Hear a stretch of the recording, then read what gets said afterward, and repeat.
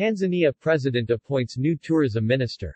Tanzania President Samia Suluhu Hassan has switched two ministers in a minor cabinet reshuffle, appointing Mohamed Mchengerwa new Minister for Natural Resources and Tourism. Mohamed Mchengerwa swapped the tourism minister position with Dr. Pindi Chana, who has been appointed to the Ministry of Culture, Arts and Sports to take the ministerial position once held by Mr. Mchengerwa. Dr. Chana held the tourism minister portfolio for about 11 months since her appointment in March of last year. President Samia has also shifted Dr. Hassan Abbasi, Permanent Secretary Culture, Arts and Sports to the Ministry of Tourism and Natural Resources. The Tanzanian president made the changes this week. Dr. Abbasi, who has also worked as Chief Government Spokesperson, then Permanent Secretary at Ministry of Culture, is taking over Professor Iliamani Sidwayeka in the Ministry of Tourism. In his new post, Mr. Mchengerwa will be responsible for overseeing and supervising Tanzania's tourism growth in cooperation with government and private sectors, both in the national and international arenas.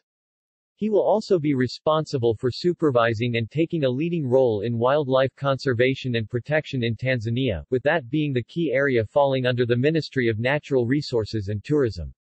Other areas in quick need of action are the conservation and development of heritage sites, including historical, cultural, and geographical sites identified and marked for tourism development. Among them is the Olduvai Gorge excavation sites where skull of the early man was discovered in 1959 by the world's famous archaeologist, Dr. Louis Leakey and his wife Mary.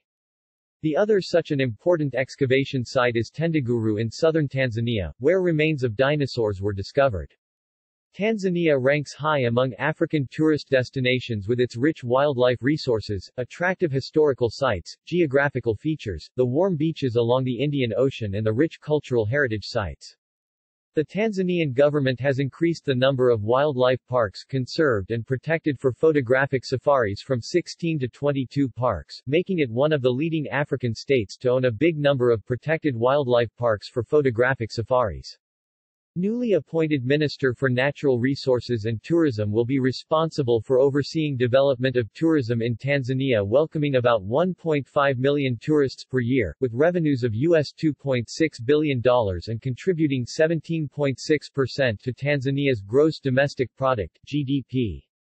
Tanzania aims to attract 5 million tourists by the year 2025, with expected earnings of $6 billion.